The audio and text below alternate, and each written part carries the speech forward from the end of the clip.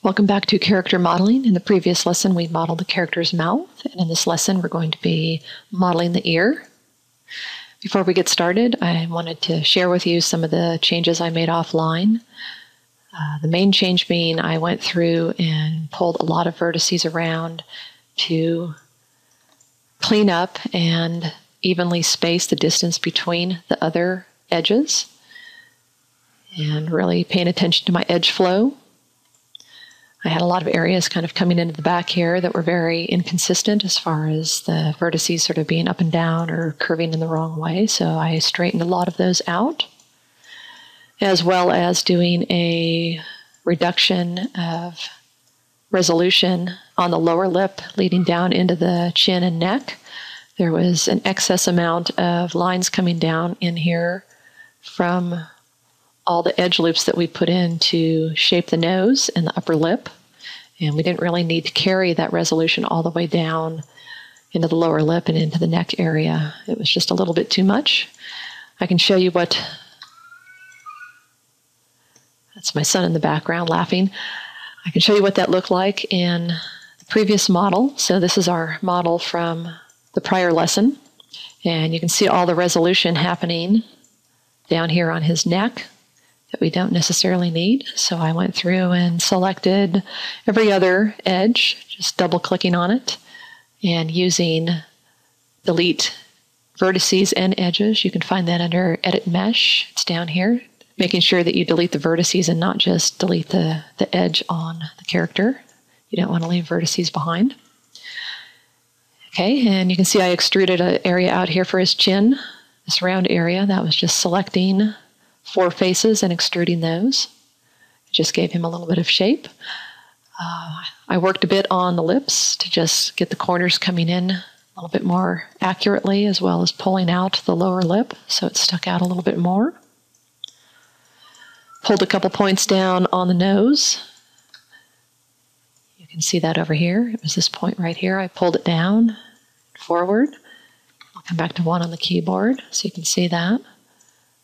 So that spaced these out more evenly, as well as on the forehead. I pulled some of these points over just to space them out.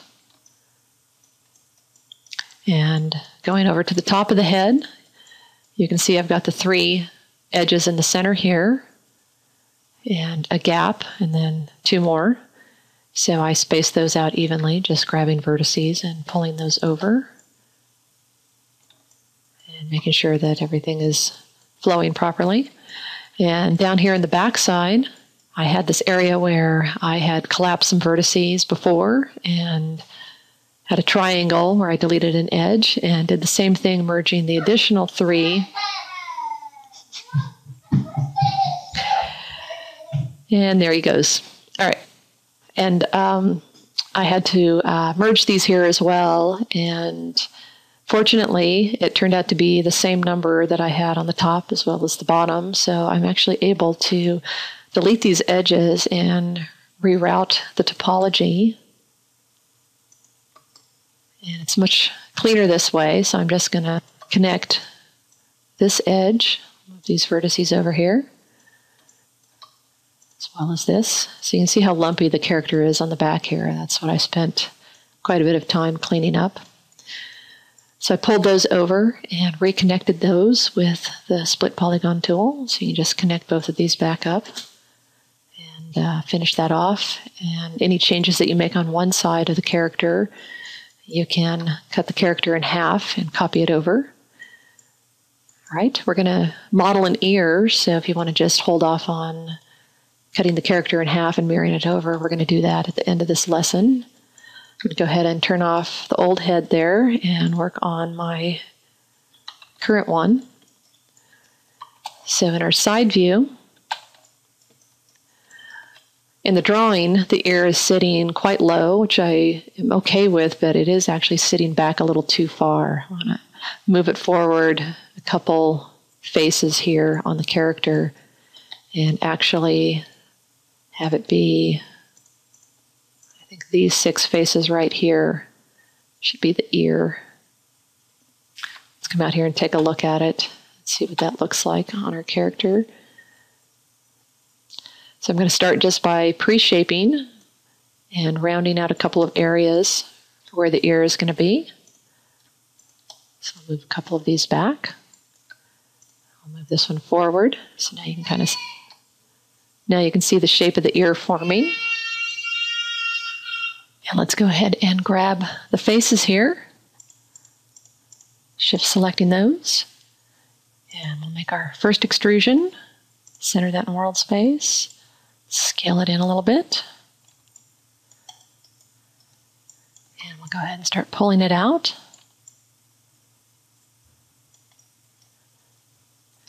And extrude again. And we can pull this one out. Activate the rotation tool on this, and I'm just rotating that on the y-axis. So that angles it out. If you look down on it, it angles it out more on the back side of the ear than the front. Activate the scale tool now and scale it in Z. And go ahead and push that back. I'm trying to keep the front part here, these faces, a little more flush to the side of the face. We can start rotating this around in X. Have the ear tipping back. Let's extrude again. World space. We'll pull that out. And we're going to scale this one up. Pull it back as well. So you can see what that looks like. And extrude again. Center it and pull it out. And he's going to have kind of thick ears.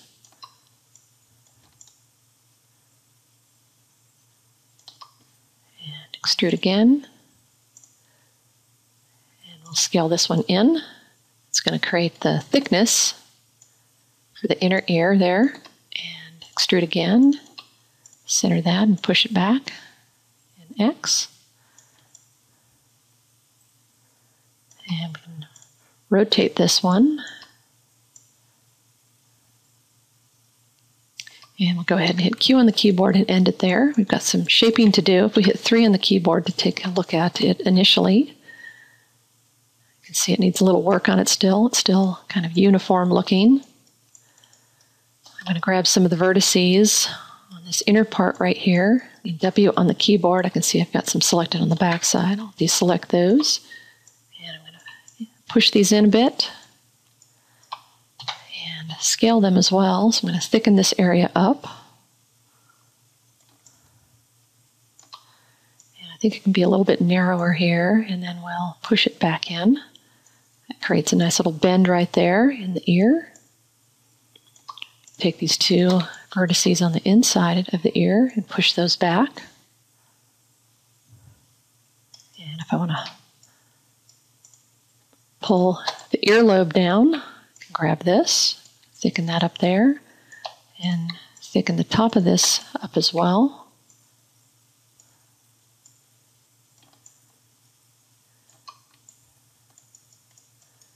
And I'll grab a couple of these vertices and pull them over. Hit X. That'll thicken that area up there.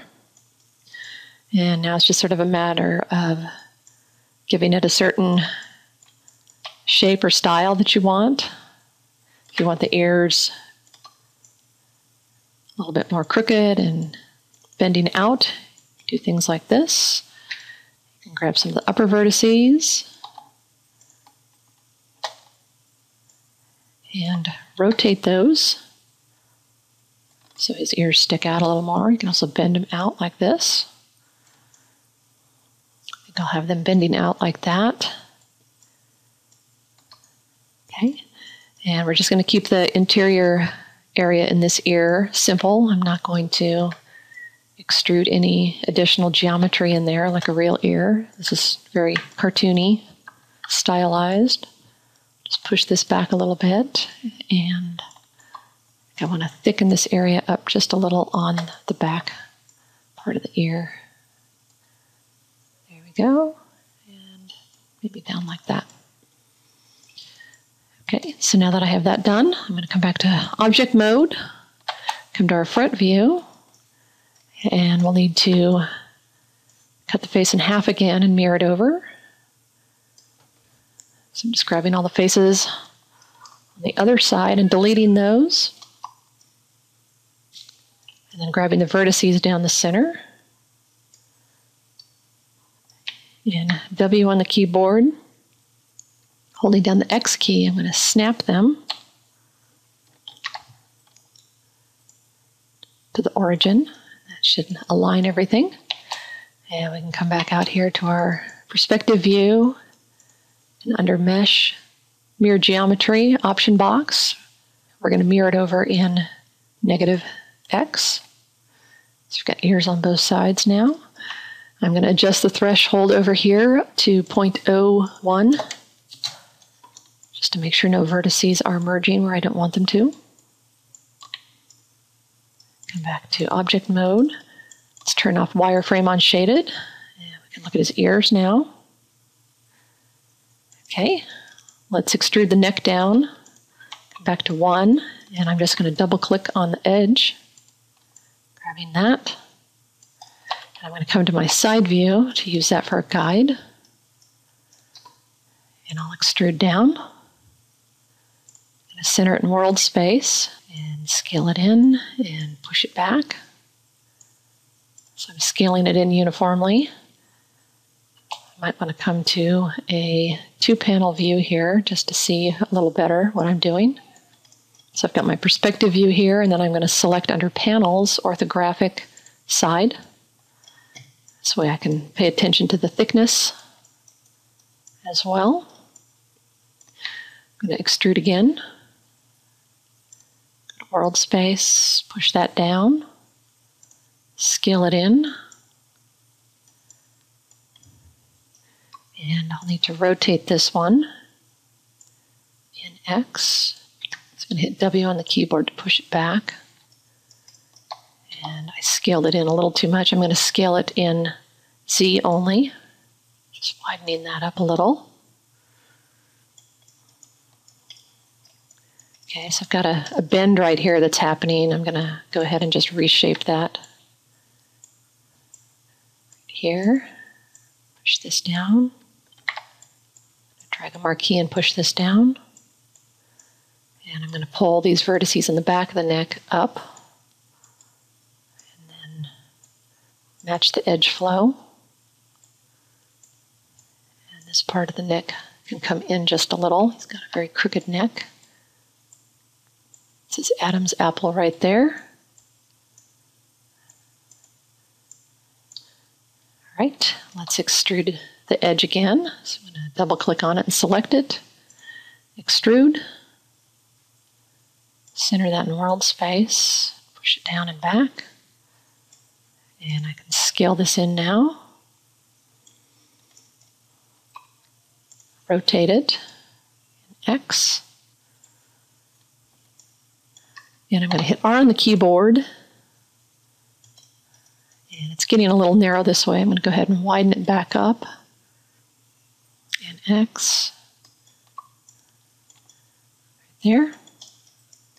And we'll come back and insert an edge loop there where we need it. And I'm just going to pull these vertices up in the back again. Probably rotate them as well.